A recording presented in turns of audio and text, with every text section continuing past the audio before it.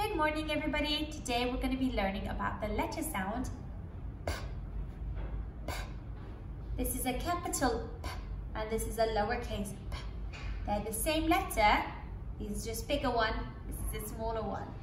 Now let's trace the letter P in the air. Can you help me? Get your fingers in the air. You're going to make a line all the way down.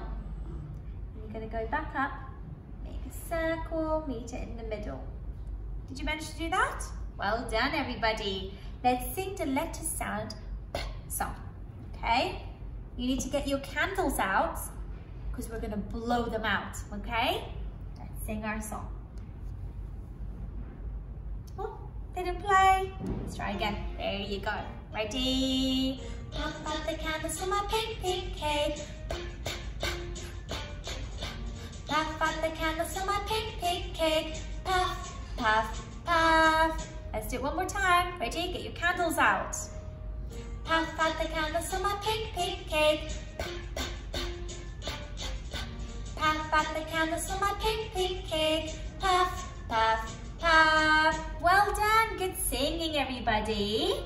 Right, now let's see what starts with the letter sound P. I've got over here. Ooh, what animal is this?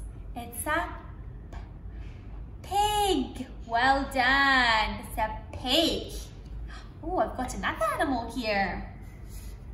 What animal starts with the letter sound P? A penguin. P penguin. Well done. Oh, and one more thing. What's this? I like drawing with this. And mummies and daddy sometimes do writing with this. It's a pen. Well done, a pen. I've got a few more things in my story that starts with the letter P. A pan. A picture. See if you can get a story and find the items that begin with P.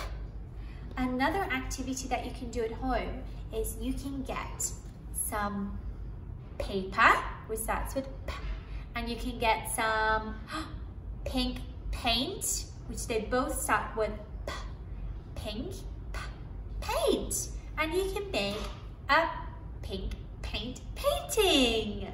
There you go. Let's see if you can do that, and do not forget to share it with us on our Instagram page, then we can see what you've made. And you can go on a hunt in your house and find items that begin with the letter P as well.